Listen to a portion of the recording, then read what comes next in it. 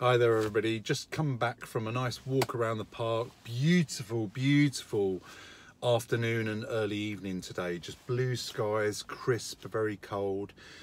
And you know, I've been doing a few CVs reviews, as you know, I do them sort of virtually every single day. And one of the biggest sort of disjoints that I see is when I see someone's CV and it's actually quite good, and then I usually have a look at their LinkedIn profile just to see how their CV matches with their LinkedIn profile, their online presence. And it's quite surprising when I see there is quite a disjoint between the two. And that surprises me because when you think about it, your CV is something that is requested of you by an agency or a hiring manager. So you would then email that to them. But your LinkedIn profile is out there. That's out there for all and sundry to see. That is your online presence as far as contracting is concerned.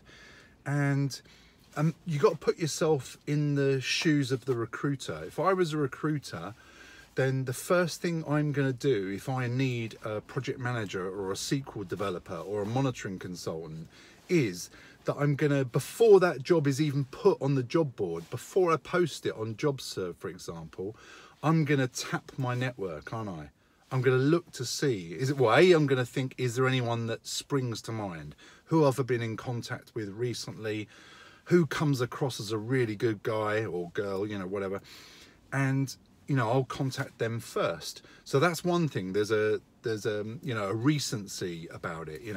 Is that even a word? The next thing I'll do is I'll search my current network to see who is in my connection list that is a monitoring consultant, for example, right? And then I'll reach out to them. But maybe I'll look at their profile, and if I look at 3 people's profiles and there's a profile there that just looks like it's half-assed, it's not even complete, it's just not got much information on it, or it just doesn't give that really good first impression, whereas another one does, then maybe that recruiter might just bypass you and go straight to that profile. Now, maybe not, but you're taking a risk by having a profile that's less than adequate, is really selling your skills. If you've got all that stuff on your CV, but you've not got the same information on your LinkedIn profile, then you're definitely missing a trick. And something I always say to get people started, my top tip for LinkedIn is get recommendations. Okay, apart from keeping it up to date and giving it a bit of a revamp, of course you can do that, but ask for recommendations. So tap your own network for current colleagues, past colleagues, friends that you've got on LinkedIn. Try and get some recommendations there of some sort to build that profile credibility. Because if I look down someone's profile, I'm going to look at the profile, look at their headline, look at their picture, look at their banner image, all that sort of stuff. Look at their work history, what descriptions have they got for their roles. I'll look for their skills and I'll look at their recommendations, and I might read what other people think of you.